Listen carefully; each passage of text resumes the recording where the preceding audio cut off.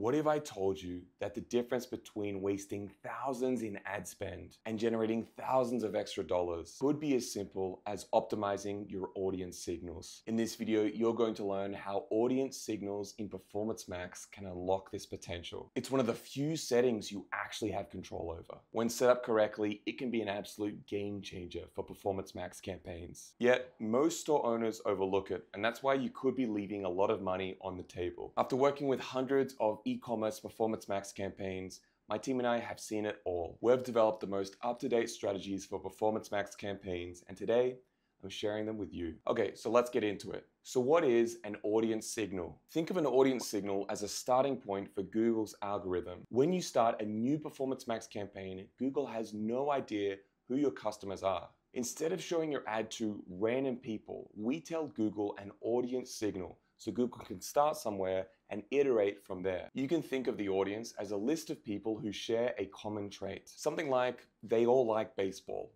That would be an affinity audience because they all have an affinity for baseball. Another audience could be those people researching or planning to buy a baseball mitt. We call that an in-market audience because those people are in the market for that product. Another audience could be people between the ages of 18 and 34. This would be an audience based on demographics. And finally, there are a list of people who have interacted with your store either as a visitor or a buyer.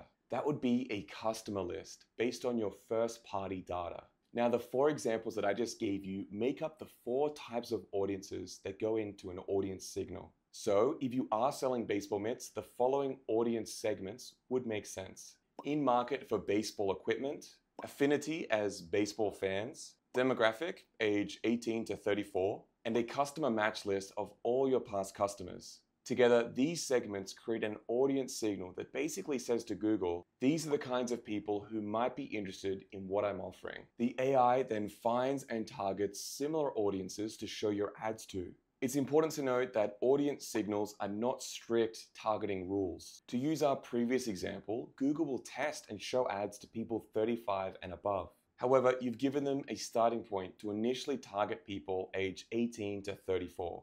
This gives AI the flexibility to find new and valuable audiences over time. That is one of the fundamental strengths of Performance Max. I hope this video helped you learn about audience signals and how they help to boost your Performance Max campaigns. If you're still looking to refine your audience signals or take your Performance Max campaigns to the next level, we actually created a space to help you with that. It's called the KeyCom Academy. It's where my team and I help e-commerce store owners like yourself get unstuck with your campaigns. We host weekly live calls and Q&As to help you get unstuck. And we're offering courses on everything Google Ads, Meta Ads, and e-commerce in general. But honestly, the best part is the community. It's full of honest store owners like yourself, sharing wins, growing, and supporting each other as we grow our profitable e-commerce stores. I'll leave a link down below, so go and check it out. I'd love to see you there. Thanks for watching, guys, and I'll see you in the next video. Bye for now.